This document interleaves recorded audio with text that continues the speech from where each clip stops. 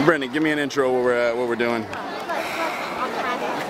It's hot, I know. It's just, you know, gather. You know, I'm gonna spin over here real quick. Just build what you're saying.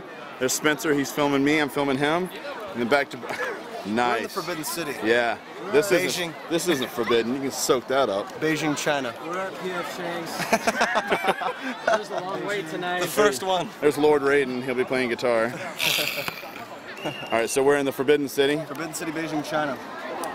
And it's really hot. Yeah. I mean, if you haven't already noticed, it's really hot. Like I mean, that's just. I mean, real what's weird is for a Forbidden City, it's not that forbidden. It's not that forbidden. Pretty easy. Yeah.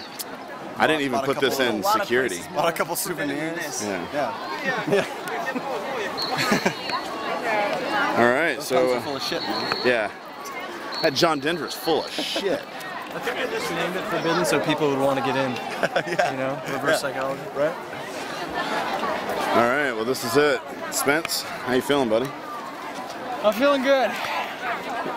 You hot? You just jogged over here. So I mean, Yeah. you look remarkably good for not driving like the rest of us. Yeah. This is my son over here. He's the game buster. What's up, dude? Get the half shirt over here. Oh, where's half shirt? Oh, this guy's.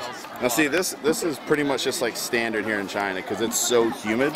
Everybody just doubles up the. Spence, can I get a half shirt from you?